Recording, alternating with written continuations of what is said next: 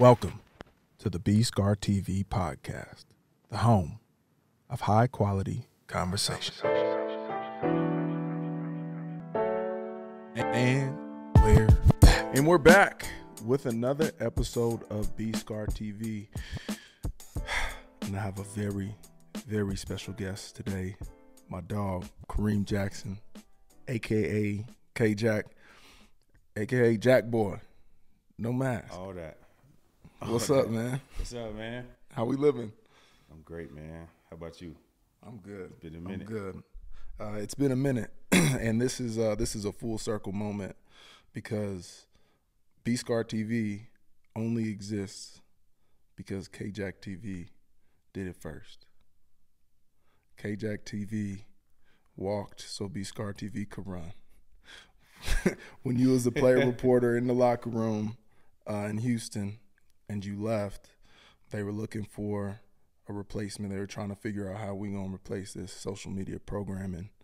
And at first it was supposed to be me and B-Mac. Right. It was going to be like B-Mac and Cheese. That was the name that they had came up with. B-Mac and Cheese? B-Mac and Cheese was the name that they had came up with. Didn't work out with B-Mac, so then it was B-Scar TV. And I tell you, the fans weren't happy at first. They weren't? They weren't happy. Man. They were. Shame on them. We need K-Jack TV back. That's what was in the comments. Shame on them, man. Shame on them. Yeah, man. But you been doing it for a minute, bro. Yeah, to say the least. 14th season? 14. Yeah. Time flies, man. Time flies. 14. How you feeling? I'm actually feeling pretty good, to be honest. I mean, obviously it takes a lot. Recovery, all that's, good stuff. But feeling pretty good, though. Feeling pretty good. Yeah.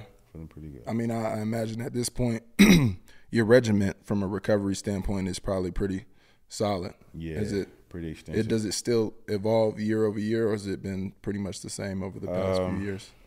Pretty much the same. I'll add stuff, if I need it, if I need to. Right. But for the most part, it's pretty much the same. Let's try to, if it ain't broke, don't fix. So I just kind of leave it alone. But like I said, depending on how I'm feeling and if I'm dealing with anything, it's pretty much the same. Yeah. Yeah, I remember back in the training room in Houston, I used to put hours in that training room. I remember you and Ro would have your session like every day. Yeah. Later on, though, it would be after everybody had left and you get your work in. Yeah, that was young Jack, though. Now that thing even longer, like type first one in, last one out type of stuff. Really? But, I mean, it takes a lot, like I said, man. But, I mean, it is what it is at this point, man. It's like having I don't know if you've had like an older car. Mm-hmm. When that thing sit for a while, is Yeah. won't crank, start to rust. So yeah, it might not start on the first try. You gotta constantly. It takes work, constant work, man. But I mean, it's part of the routine, and and the crazy thing about it is like for me, if I don't do it, I feel like something's off. So I mean, comes with the territory. Yeah. You say that's every day of the week? Every day. Every day. Every day. Even, now, obviously being in the situation that I'm in and dealing with, being suspended still, is, right. Routine for me, just trying to, keep the habits and stuff going. Yeah. Keep my body into it. Yeah. Yeah, when we was talking earlier about all of the different positions that you've played over your career and being in Houston, just in your stint in Houston, went from playing corner when you were drafted, first-round draft pick from Alabama. You were drafted as a corner. Yep. Played that for the first few years. Then you went to slot corner and then made a transition to safety, which you're playing now. Right. And the versatility to be able to do all of those things is it's a testament to like athleticism, and then also the longevity piece to be able to do those things over 14 seasons. I'm curious for you to hear your thoughts on how the game has evolved and being able to kind of see the defensive backfield from every position that you have, How has the evolution of the game of football changed the game for the defensive backfield? Right. I mean, obviously, being drafted in 2010, I think it was kind of getting to more of a open field space, guys just playing in space, Right.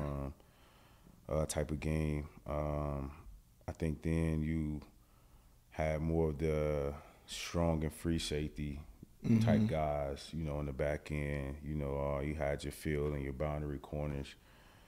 Now it's just, wide open, Right. all space, because you even have obviously your linebackers now are more like safeties. Yeah, facts. I mean, and more cover guys. No more the 250-pound linebackers that, downhill hitting their heads off the wall type guys. Even your running backs, you got guys that are 3-down backs, more passing, more pass catchers. Right. So in that aspect, the game is definitely, evolved. For me, I think with that, obviously with the game evolving and, playing all these different positions, my body type, obviously I had to change that. I changed that. And I had to, because playing the corner position, I think when I got drafted, I might have been like 195, 197. Now I play at like 185. Oh, really? Yeah, I play at 185, and I don't know if you remember Coach VJ. Was he there when you? I don't think so. So it might have been after. So my DB coach, actually, he got the job my second year. Who's now a D coordinator here in Denver. When he first got there, he told me, man, he's like, I think you should change your body, So I went from like a more bulkier player to more of a slimmer, build. That's interesting, because you feel like you'd get bigger if you're going from corner to safety, but you've actually gotten smaller. Yeah, smaller. And I changed my body my second year, and that was, it was a tremendous change for me as far as like, helping me. Just being slimmer. I mean, I think a lot of guys think, if you're bigger, then you'll be a better tackler. Yeah. But for me, obviously that never affected me. And I think just tackling is just all will and want to anyway. But that's probably like the biggest change as far as the game being more being played in a phone booth. Now it's just open field. Like everything's just all about matchups. Everything's just, trying to get guys in one-on-one situations, or, your best guy on, a linebacker or whoever. You know what I mean? So I think that's probably the biggest evolution. Yeah. It's definitely, the game has gotten faster and it's gotten smaller too. For sure. And I saw it, have seen it from the outside linebacker perspective. Right. And even just the time that I've been in the league, when I came in 2016, having a bigger outside linebacker that was really setting that edge, that was really important. And then you'd have kind of like your pass rushing, ace that come in on third down or whatever. But now you look at outside linebackers, I mean, a lot of them are smaller, faster, just a linebacking crew in general. Smaller, faster, some dudes that, they could cover in the inside linebacker, but, guys who are just there to pass rush, really, and setting the edge isn't as important as it used to be, because a lot of these offenses, they're going sideline to sideline and they're looking to cut it back regardless of where the edge is set. Right.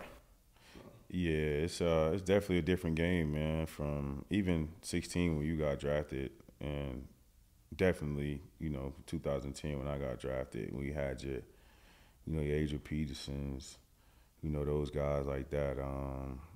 And then a bunch of teams are running this West Coast, offensive schemes where it's all predicated off of, the cutbacks, wide zone, trying to get outside, and, cutbacks and all that stuff. So it kind of eliminates the whole, edge setter. I mean, linebackers. Yeah. But yeah, man, it's different. It's different, man. Yeah. And I mean, the evolution of the game and how it's played has also come with the evolution of the rules. in certain rule changes. And Yeah. obviously you were just suspended last week because of a violation of unnecessary roughness. Right. And I think, from my personal kind of perspective, I think that the evolution of these rule changes is actually outpacing the way that we're coaching positions and that positions are being coached. Right. Because you just said tackling is about want to and will. Yep. Right? It's will and want to.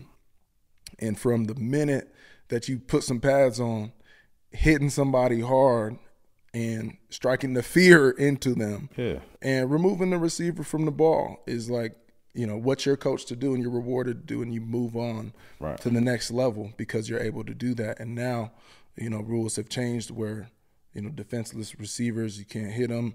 It's supposed to be head and neck area, but there was the hit that you were suspended on where it didn't seem like it came to the head and neck area. Right. So, I think it's an interesting time right now. Yeah. I just think it's so much gray area. Yeah, I don't get it. I don't understand it. At the end of the day, for me, obviously it makes our job harder because as a safety, a lot of these things you're being taught as far as tackling. Right.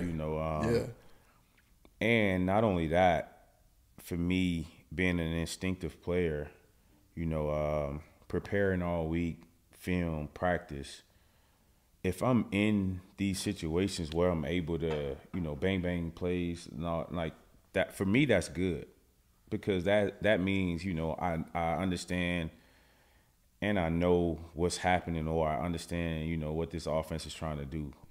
So as a player, if I'm in these situations, that means I can affect the game.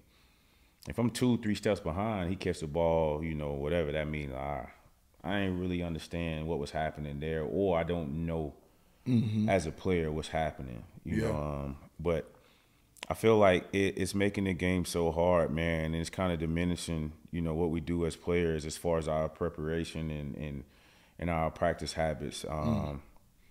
Like I said, because if you're an instinctive player and you prepare the right way and you understand, your opponent and what you're seeing defensively, you're gonna be in these situations 2 to 3 times a game. You're gonna be in these bang situations. That gives you a chance to make plays. That gives you a chance to affect the game and help your team. But if they're diminishing, what you do as a player by saying, "Oh, this guy's defenseless," right?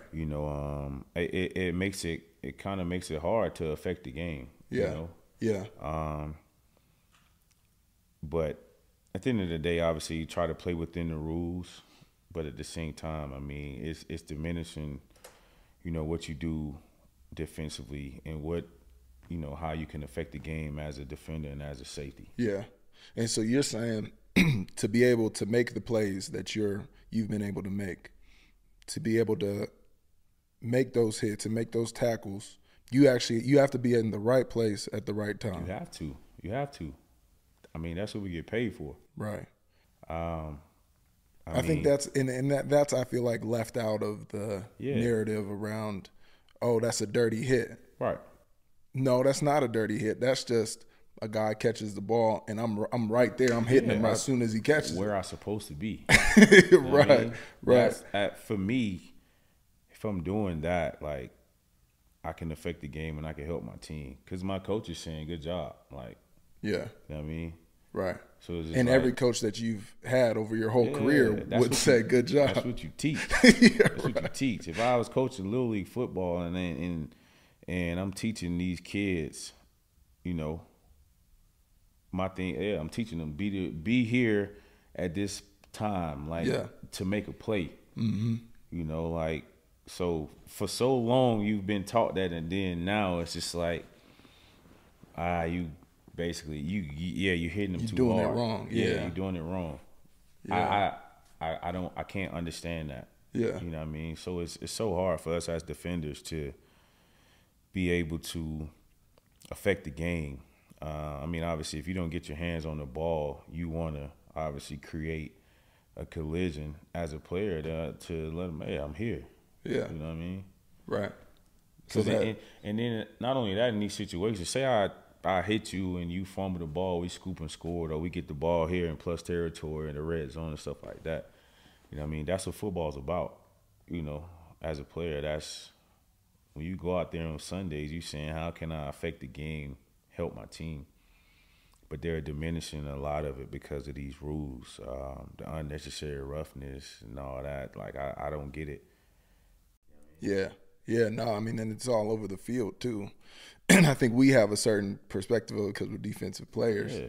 You know, when they put in the rule that you can't put all your weight down on a quarterback, you know, for defensive linemen. And so you got guys halfway tackling and then basically like diving at the end and putting the arms out. Like, all right. You know, our jobs as defenders. Yeah. I mean, and it's just making it so much harder. Like, yeah. I mean, we're still playing football. It's not flag football. Mm-hmm. If you don't want guys to get hit, just put us in flags. Mm. I mean, but it's making the game so much harder, man. But it's out of control. It's out of control. Yeah. And then you went through that first they had suspended you for 4 games. 4, yeah, 4. And then you went through an appeal process. Yeah. What was that appeal process like? It was basically, I actually had to do it on Zoom. Had a few people on. The GM was on. Coach Sean was on. The head coach. Another one of our guys was on. Front office guys. My agent. Then you have a couple people from the league. This is my first time actually having to do it like this. It's usually just a phone call. Usually with just Derek a phone Brooks. call. Yeah. But we had to do. It was Zoom this time. Derek Brooks and everybody else I just named. Even the appeal process, like, is like I remember after doing it, I kind of told our GM, I was just like, we could have just sent in the email. We just wasted an hour all day. Because I think they put it out there like the 4 games and automatically, and I feel like in their minds they already know. All right, well, if they appeal, we'll cut down. They whittle it down. Yeah, Right, yeah. But it's like you get on the appeal, and even to this day, it's still like I have no answers as to how I'm supposed to play the game moving forward. So we get on, they listen to you, and then he's like, all right, well, I'll get back to y'all with my decision. And I remember asking a question, and he basically cut me off. He's like, you can't address. So I asked one of the lawyers, I think one of the league lawyers, because obviously he's campaigning for the league to suspend me or whatever. So I asked him a question, and Derek Brooks was like, no, you can't address him. You can only address me. I said, so what, can you answer my question then? And he was like, I'm not answering questions right now. You know, you send it in, and I'll get back to you as soon as possible. And I'm like, and my question to them was like, okay, well, how do I proceed forward once I do come back from suspension? Because I'm still going to be in these situations. I'm still going to be in these bang-bang situations where I can either get my hands on the ball or either it's going to be a hard tackle. Right. Because of my preparation and that I'm an instinctive player. Like, if you're an instinctive guy, like you're gonna see a lot of stuff happen before it actually happened. Like, so you're gonna always be in those situations, and he's just like, yeah, we're not answering questions right now. You can send it in, and you know, and I'm still just like, I don't know how I proceed forward. I don't know how I play the game moving forward. Yeah, that's crazy. Because it's, I mean, first of all, a 4-game suspension, that's a lot. I mean, that's crazy. That's a quarter of the season, damn near. And this is our livelihoods, right? Like, crazy. There's a lot of money in those 4 games, right? You're trying to put food on the table, you're trying to support your family, all these different things, and okay, yeah, it's cut down to 2, but that's still not nothing to laugh at. You know, it's a sizable amount of money. Like, so then not to have any coaching through the process. Like, okay, you're telling me I'm wrong, but then you're not telling me how I'm supposed to do it differently. You know, and I think that gray area, I think, will become tougher and tougher, like for players. And I don't know then how you kind of fix the whole system of it. Right. Right? Because, like, so now do we need to start coaching players differently on how they're tackling in college and high school and little league? Or, you know, I don't know. It's a whole system that it seems like is a little bit flawed all the way through the appeal process. No, it definitely is. But even with that though, like, what other way do you teach tackling if you're a coach? Yeah. I mean, like, the alternative is I can go low and blow out ACLs left and right. And I'm 100% sure a guy would rather get hit high than get his 100%. knee blown out. Yes. I played against guys. Every time I play against OBJ, he come to me the first play of the game. He said, please don't hit me low, hit me high. So you rather me go low and blow these guys' knees out and then still be seen as a dirty guy. So, Right. But I'm being labeled as a dirty guy because I'm just knocking the hell out of guys. Like, it's football. That's what we're supposed to do.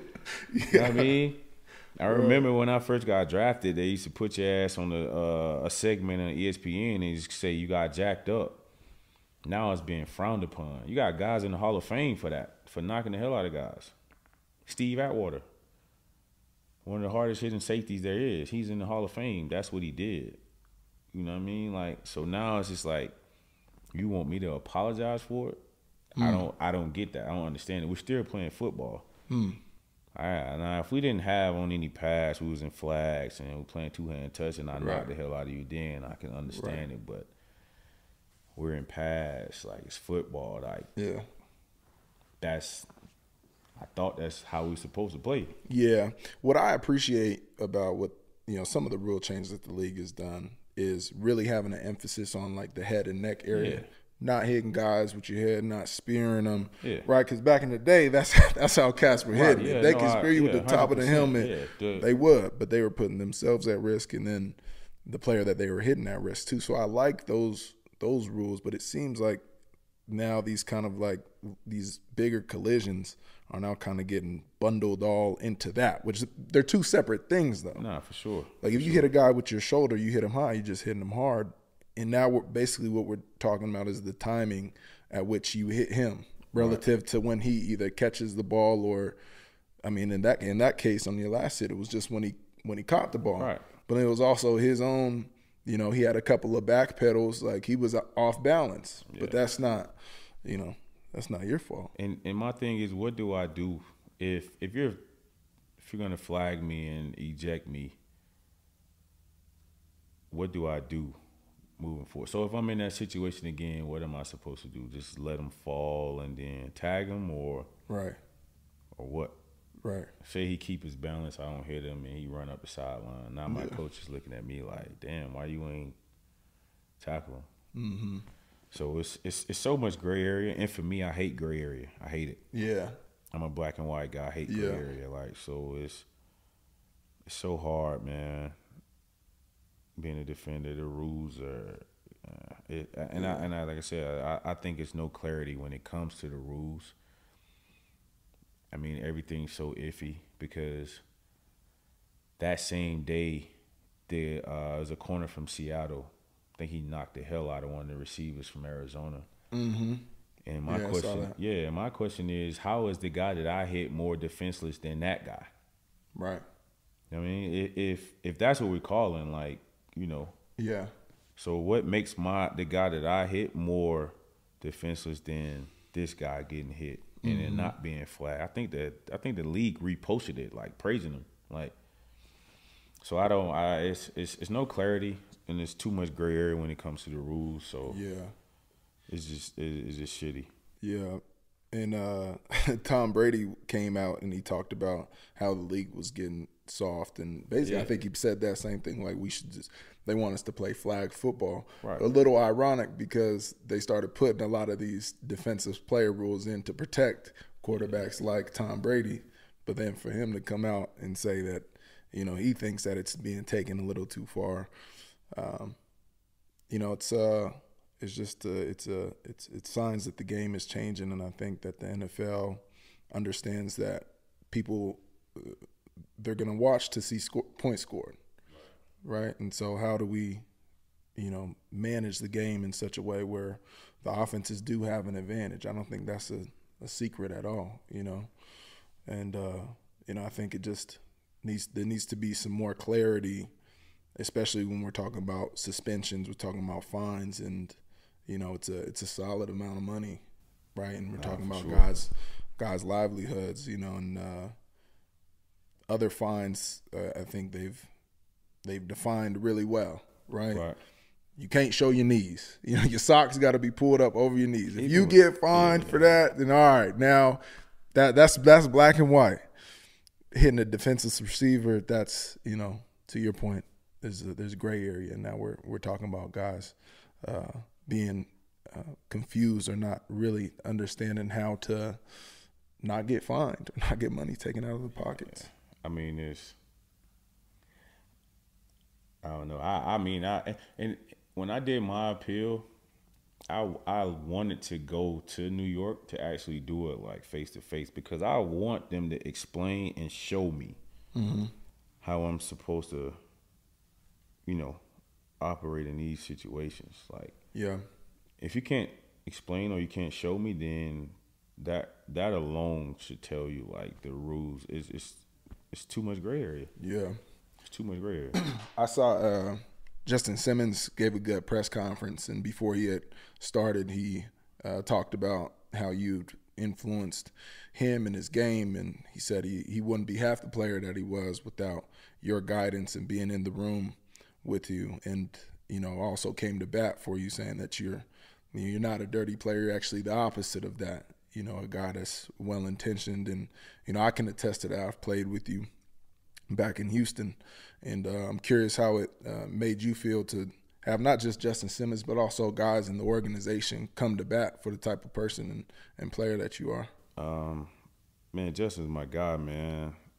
It's my 5th year playing with him, man. And talking about an unbelievable guy, like probably one of my favorite teammates of all time. Like, and obviously I spent a lot of time with him. So it's pretty much like one of my best friends at this point now. Yeah. But just to to hear his words, as well as some of the other guys, man, it's just for me, man. It was cool to hear those guys say that stuff, man. To come to come to my defense, in these situations. Yeah. When stuff like that happens. And for me, I know my heart, man. I know for me, playing the game, I'm passionate about the game. I go out, I play that way.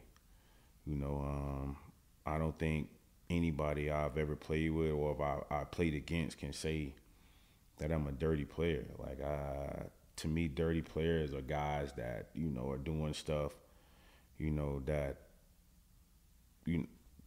aren't within the rules. Obviously, the rules have changed now, but when I say that, I'm saying, like, trying to, it's guys over the years that's been in trouble for, like, spitting in guys' faces and, like, stomping on guys' legs and just all kind of wild shit, man. I'm not doing anything wild. Like, I'm playing the game. Playing a game that I love and play ever since I was a kid. I just play it, and with a bit of an attitude. That's how I was taught to play the game.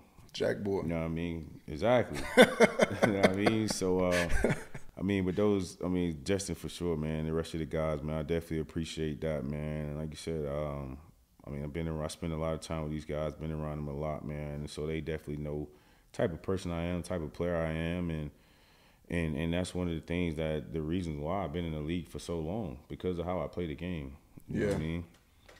But man, I love those guys to death, man, and I definitely appreciate that. Yeah. When you said your heart, right, and regardless of the narratives out there in the media or fans or whatever, the type of person and player you are. But does the language and the narratives out in the media, does that influence you? Does that bug you at all? Not at all. No, Not at I mean, all. you've been through 14 seasons, so Yeah, you've seen all types of tweets. All kind of stuff. And it's funny because I was just I just had Pat on my show, and we was talking about, I asked him, what was like the wildest, like, some of the mean stuff that people say to him. He was telling a story about when he was a kid, when I think he flipped from LSU to go to Bama. And he was saying how, somebody DM'd him and his parents had to like step in and like say stuff, man. But that stuff doesn't bother me at all, man. If you got some free time, you go look at my timeline and my tweets, man. I go back and forth with them. I get a kick out of it. Yeah. Man. Yeah, man, it's funny, man, because I can't understand how fans think that the stuff they say, has any effect on me for one, but any player, how we operate, like. And then my thing is, it's just like, I look at a lot of it like, after the Green Bay game, it was like, wow. Like, yeah, I bet. Like, people calling me the N-word, like, all kind of stuff. Like, I even reposted some of it on my story on IG, but, man, none of that stuff moves me, man. I'm quite sure none of these people never been in any of these situations, never played, obviously, professionally, or any sport for that matter. So I don't give a damn what these people say, man. Yeah. I'm going to be me regardless. So I go back and forth with them. I enjoy it. It's funny to me. What's the craziest shit somebody said to you? Probably being called the N-word. Yeah. Somebody just called me that after the Green Bay, or like, I think they said stop acting like an N or something. And then I think another guy was just like, I wouldn't be surprised if Denver releases you after this. And I responded. I was like, I wouldn't give a damn. I didn't play long enough, and I made a shit ton of money. I'm 35. Like, how much longer you expect me to play anyway? I ain't in year 2. Yeah. Fucking idiot. But, I don't care, man. Yo, you know me, man. You've been in the locker room with me for a long time. You know how I operate, man. Yeah. I don't give a damn about what these people think. I feel you. Hey, only thing I care about is my family and my closest friends, like the people that I deal with on a regular basis. Like, when their perception of me changes, then that'll affect me. These people that don't know me, yeah, I don't give a damn about what they think, man. I mean, that's a blessing for you, Jack, because I feel like a lot of guys do get bugged by I'm things sure that they see. do. I'm sure they do. I'm sure they do, man. And I hate that for them, but go look at my timeline, my tweets. Yeah, I get a kick out of it. It don't move me left or right. I get a kick out of it. Yeah. Yeah, I do. 35 years old. I'm 35, man. 35, year 14. Sheesh. If I'm worried about what these people that don't know me say about me and their perception of me as a player and as a man, then I got some real problems. Yeah.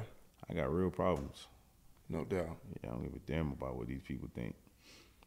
How much longer you think you got? I don't know, man. I feel good. You like, fine, wow, this man said 35. I feel good, man. I got suspended 2 games, so shit, I might play 2 more seasons. Yeah.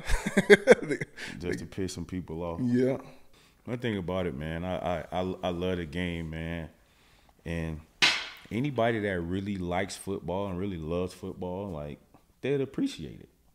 They'd appreciate it, man. All this. No, for sure, bro. I mean, all this hitting guys too hard. What is that? Who was your favorite player growing up? My favorite player? Yeah.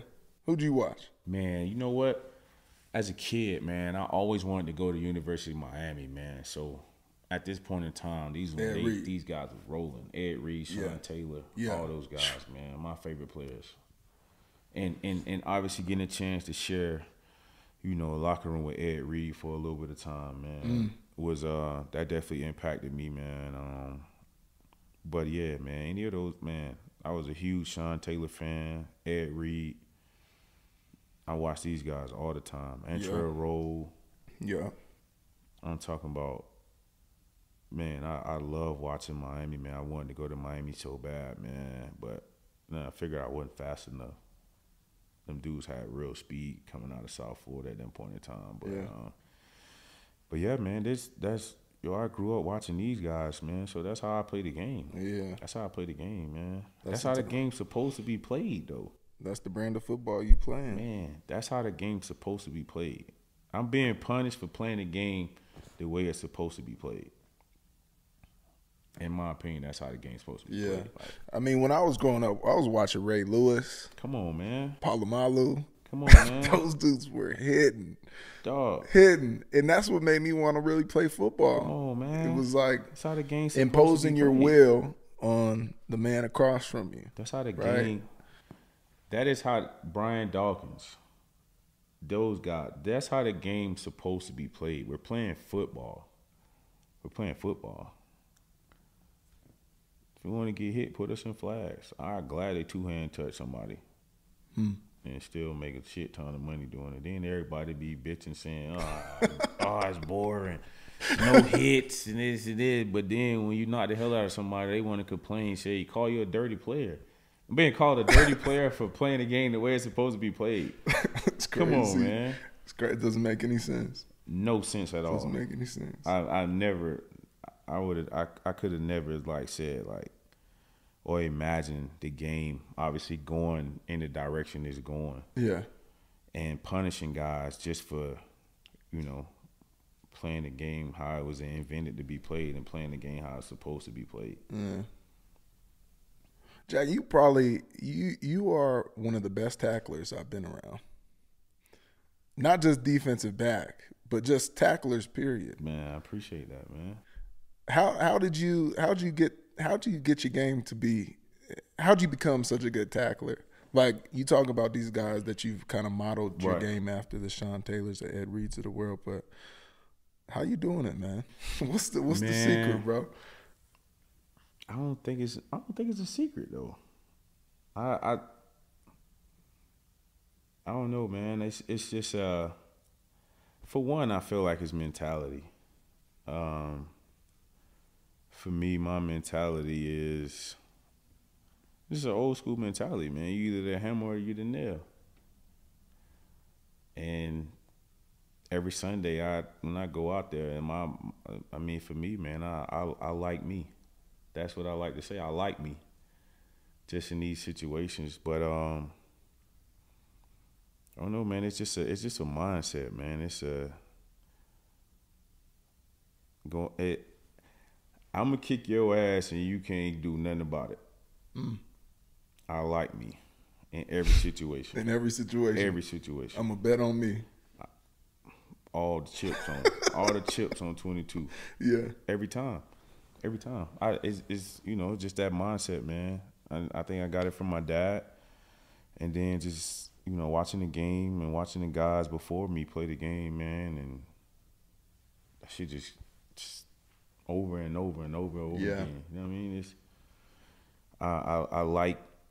I like my routines. I like my preparation. I like my off-season workouts. I like everything I do, and and I like to tell guys this, just think about all your training, all season, in season, whatever you do. Just think about how many days you go work out or whatever you're doing to get yourself ready to play a full season. All the time you dedicate to, training or whatever, your eating habits, everything. Think about you doing all of that just so you can be the best version of yourself for a guaranteed 17 days out of the year. I mean, so everything I do, training-wise, eating habits, sleep habits, recovery-wise, I like the work I put in. Yeah. And I don't know what everybody else is doing, but I know I'm busting my ass. Right. So those 17 days out of the year, I know I'm going to be ready. No doubt in my mind. Yeah. I know I'm going to be ready. No doubt. You got to let it hang out for the I'm 17 games. I'm rocking out. I'm letting it all hang out. For 17 days, it's for a guaranteed 17 days out of the year, I'm letting it all hang out. Yeah. I don't care who don't like it. Because it's a 365-day-a-year job. For a guaranteed 17 days. Yeah. Not counting preseason, because a lot of times, you know, a lot of guys don't play preseason. So you guaranteed 17 days out of the year. You got to be the best version of yourself when it comes to your profession. After 14 seasons, does the luster of game day hasn't waned at all for you? Do you have to force yourself to get up for game day, or is it become just part of the routine? It's part of the routine. Yeah. Yeah. I still get a kick out of it, man. I still the fire's still burning. Yeah. And when it stops, that's when I'll be done. But I still get a kick out of it. I mean, it's everything the lead up to actually kick off, man. I still get those butterflies. Mm. I still get it. That's how you know it's real. I still get it. Yeah. I still. You get nervous for games? I don't be nervous though. It's not nervous it's butterflies. Not nervous, it's just like anxious. Yeah. It's not nervous. Yeah. It's I'm I know anxious. what you mean. You know what I mean? And a lot of it is because it's like it's nothing that I haven't seen when it comes to this game. So a lot of it's just like, shit, I can't wait to go out here, like, and like the crowd, like the energy in the stadium, like that shit has me like it is. I still feel like a kid when it comes to the game. So I still enjoy it, man. It's a beautiful feeling. Can't beat that shit, bro. You can't. You can't, man, because it's nothing else that the feeling that I have on game day is nothing else that I do or have done outside of football that gives me that feeling. I mean, obviously my babies and stuff like that. That's I feel like that's totally different. That's a different, arena. Right. But like the anxiousness, like the that feeling I have in my stomach, like that, like finna go play football. Yeah. You know what I mean? Like it's like I don't know, man. It's a weird. It's a crazy feeling. It is, and I'm sure you've had that feeling. No, for sure. It's like when you're going out before you're about to play a football game. It's just a mix of so many different emotions. Right. It's confidence, right? It's the anxiousness. You want it to go well. Yeah. It's also knowing that like it's a violent game. You know what I mean? Like count your blessings every game, every play, and it's just a presence of mind. Right. Like when you're in that locker room in pregame, you are nowhere else except in that locker room because you got to be. Right. You go out onto the field and you looking up into the stands, right, and all the fans and all the people, and it's going crazy. You are right there in that moment, more present than you probably ever are in other phases of your life. And everything else, maybe your mind could be drifting and doing this and doing that. But when you playing a football game, you are right there. Wherever you standing on that field, wherever your feet are, that's where you are. You got to be locked in. Yeah. You got to be locked in. Yeah. It takes a special person to be able to, like you said, a lot of times you do stuff, you can drift off and your mind and stuff might be other places, but you might not be where you are physically. Yeah. I mean, right. With football, you can't do that. You can't do that. You won't last. You can't do that. Yeah. I still get a kick out of it. Yeah. Man. Every second of man. it. Every second of it. Like, I wouldn't trade it for nothing in the world. Every second of it. Yeah. And like you said, it's violence. That's just fun. It's like you're going to war. Yeah, I love it. I love it. And then the thing with that too is just like the other guys that are in the moment, the situation with you. That's why, Yeah. you know what I mean? That's Hell why you yeah. become so close with these guys and have these, you know, these relationships long term after ball, because it's just like, yo, if you my dog, like you on my team, especially if you're a DB, if you're on my team, like I'm gonna spend a lot of time with you. Spend more time with you than I spend with you know, family. But like knowing that you're going through the same stuff that I'm going through, and I could look you in your eyes and I could tell you got that same feeling I have on Sundays, man, it ain't nothing like it. Yeah, that's a bond right there. Man, You bonded. it's literally nothing like it. Yeah. Nothing like it, man. Man, that's well put. That's well put. So, like you said, you're the OG in the locker room now. Yeah, man. 14 seasons, 35 years young. You got some young whippersnappers in the locker room with you. A lot of 2000s babies that you playing with now. That shit's crazy. It's nuts. It's crazy because the difference in music. Oh yeah, night and day. Man, they put stuff on and I'm like, who is this? And they like looking at me like I got two heads. I'm like, nah, seriously, like who is this? Like I don't know any of these You artists. fuck with it? Are you liking it? Some of the music? Nah, it's trash. Terrible. It's awful, bro. It's Like who? some of it's all right, man. A lot of these dudes, I don't even know who they are. Like I'm just listening. I'm just like, I have no clue what they're listening to. Some of it's straight though. Yeah. But it's like a bro. I like when that I legit feel like the old guy. It's just like obviously I'm the oldest in the locker room. You still putting the Young Jeezy on? You know me.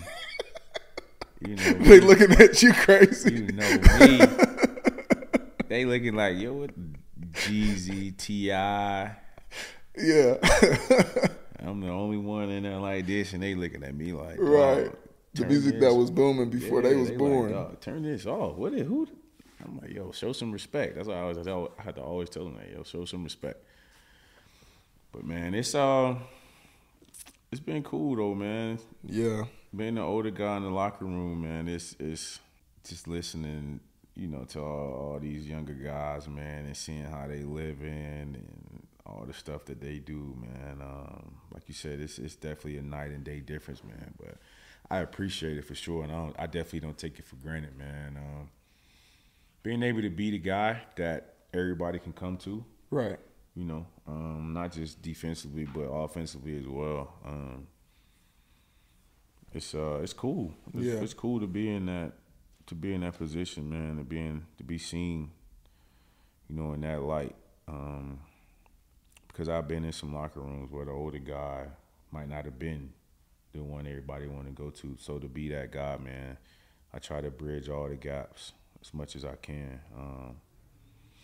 and help those dudes however I can, man. Yeah. Yeah, it's cool to hear that you've embraced the leadership role on the team. Is there how do you make sure to like lead some of those younger guys? Is there something that you always make sure to tell them, like some kind of token of advice or guidance that you want to leave with younger dudes that you come across? For me, man, I think the best way is to just be more of a listener. Right. I mean, because everybody got different struggles. Whether it's, you know, life or whether it's ball. So for me, just trying to listen to whatever they're going through at that moment, or, you know, whatever the situation may be. So I just try to, you know, kind of keep my ears to the ground, or if guys come to me, you know what I mean? And that's another thing about the league too. I mean, obviously being in the locker room with these guys, everybody's from a different walk of life. Mm-hmm. So being a listener is, you know, a suit. Will be better, you know, in these situations. So I just try to listen to them, man, whatever they come to me with, man. Just try to give them the best advice I can, you know, because 9 times out of 10, a lot of stuff they going through, I've probably been through it, or, right. you know. So Just being more of a listener. Yeah, no, that's cool. My last season in Miami, there was a young dude, Trill Williams. He's defensive back. I forget where he played college ball at, but good dude, funny kid. Like like to dress. He liked to show out. He's a good player too. And we got on the roll. Like every week we would have after I think it was our Saturday walkthrough, we do like a wisdom Saturday. And so on our way from like the walkthrough, walking back into the locker room, I try to leave him with a little piece of advice. Something that's like simple. How much tough. He like really listened to me and how much he didn't. Like it was kind of like a joke, like, hey, give me some wisdom today. And I dropped some like something simple, like when you're holding your money, make sure you put it in a savings account that gets you some interest, right? Because then you put some cash in your pocket. Just like little simple shit that, maybe I oversee. Yeah. Little nuggets. That I picked up along the way and give it back to him. And I think that's one of the coolest parts about being an older guy in a locker room or a veteran, really in any arena, whether it's you're on a football team or in the office or whatever, being able to, help somebody along the way, give them a piece of advice that you had to find out on your own, or somebody had given to you that really helped you out. Yeah, because like, and I tell guys this, and I stand on this. My thing is, you might not remember what I did on 3rd and 3 and whatever game, but you'll always remember how I might have helped you or impacted your life outside of ball. You know what I mean? So that's why we still do our DB nights. We was big on doing that in Houston. Every Thursday night is DB night. Like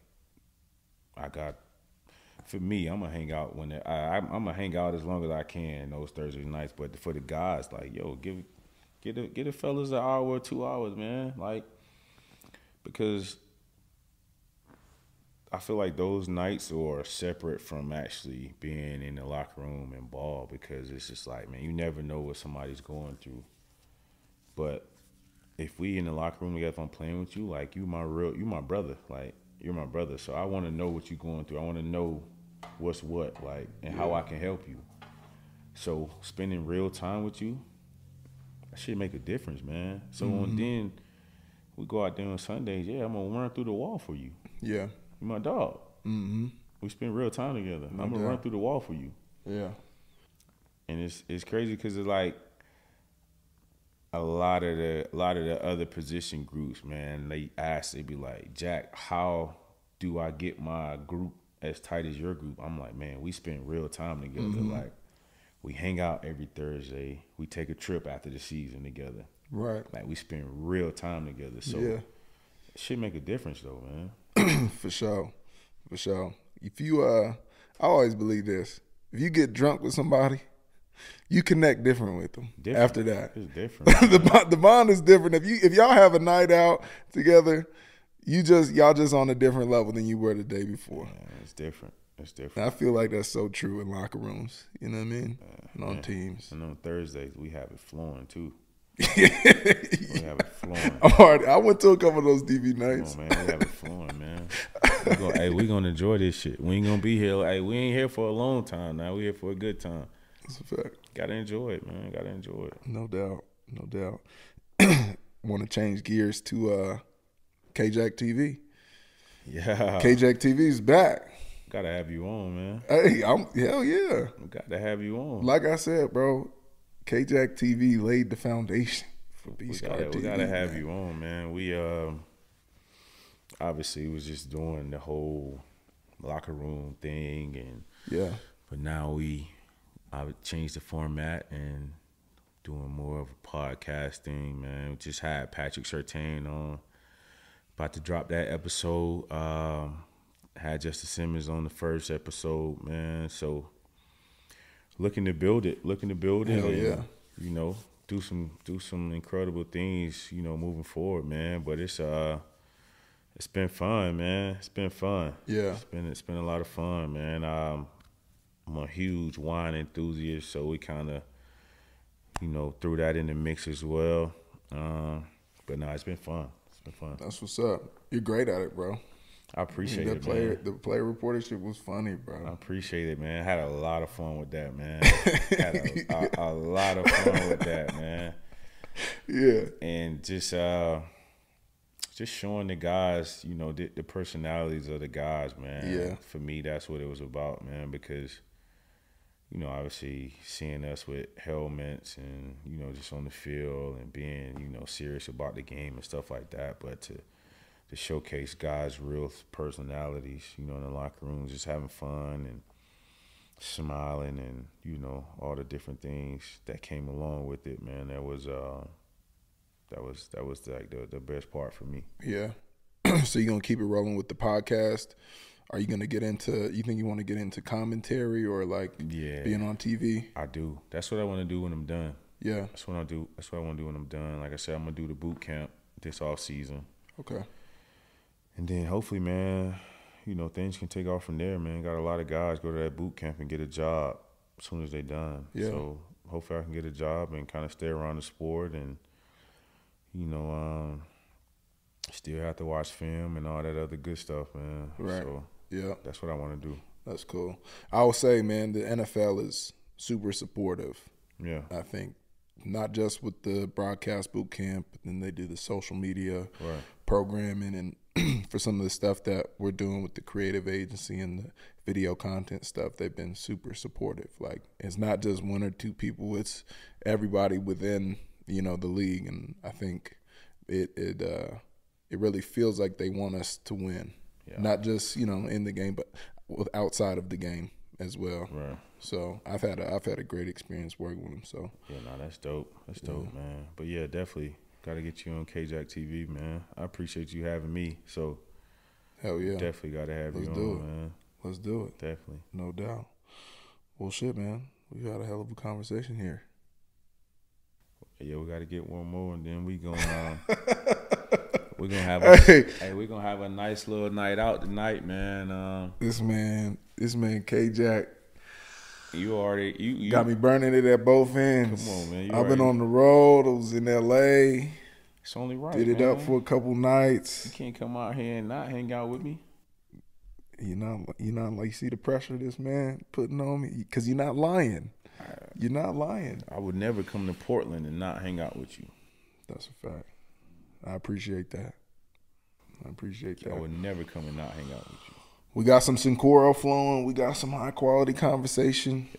We got the way we end our shows is we do high quality questions, and so we got some rapid fire questions for you.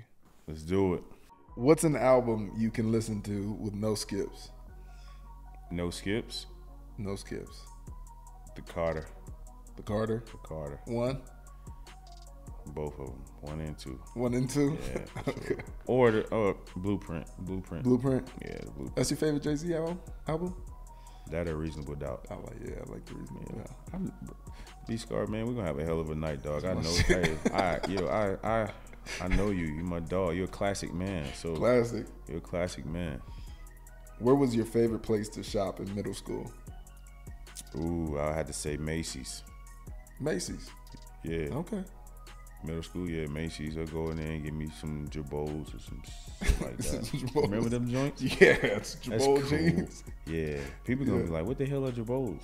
Crazy. Jabos, first pair of Forces, tall tee. Man. Easy. If you could take a shot with any athlete or celebrity, who would it be and what would it be a shot of? LeBron James. We gotta drink Lobos if we're gonna have a shot with LeBron. And Yeho? Yeho got to be. Got to be. Bron, my king. The king. Yeah. King, my favorite. You ever met Bron? I met him one time before, man, in Atlanta. And I'm a huge LeBron fan, man. I used to travel to go watch him play. Really? So at one point in time, they was always getting the Hawks in the first round of the playoffs. So I ended up going to a game when I was still playing in Houston. I would go to the games and then, come back. But anyway, so they played, and I'm standing at the W. Me and one of my best boys sitting at the bar. we having a couple of drinks after the game, and boom, LeBron walk-ins. LeBron, Channing Frye, it's like 5 or 6 of them, man. They go to a little club that was at the W at the time. So shit, I'm like, shit, we got to go to the club too. So Yeah. we end up going to get a table, like 2 tables down from them, man. I end up sending those guys a bottle, man, and LeBron and a couple of guys end up stopping by, just hollering at me and stuff. That's man. what's up.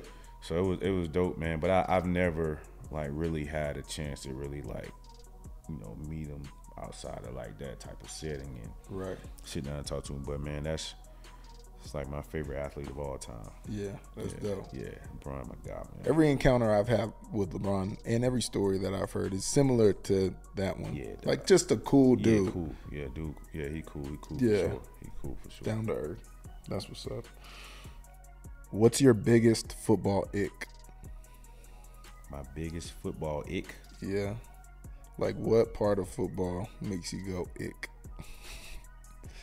The rules now. Yeah. The rules, the fines, suspension, Yeah. all that. It's like, ick. Jack, they got a down payment off you on this last one. They did. They did. That's icky. It's for sure ick, to say the least. Yeah. I don't want to say some of the other stuff I want to say about it, but No doubt. we're just gonna say ick. That's an ick. And that wraps our high quality questions, man. Okay, Jack boy, I appreciate you coming on the show, man. Man, I appreciate you having me, man. Yes, sir. We gotta have one more. Yeah, we have another. Nice, We've been sipping on some Coro. Just to get Ripple the thing Sado. started tonight. I appreciate you bringing me that, man. Oh, of Thank course, bro. I appreciate you giving us your time, man. B-Scar TV is very appreciative. Man, I got a lot of extra time on my hands right now, man. I ain't doing that. Can't play no football right now, so. So we can drink some Coro and talk some shit. Hey, every time, baby, every time. And there you have it, folks. Another episode of B-Scar TV. Please drop a comment, subscribe, give us some constructive criticism because we're always trying to get better. And the pursuit of high quality content is a never ending pursuit.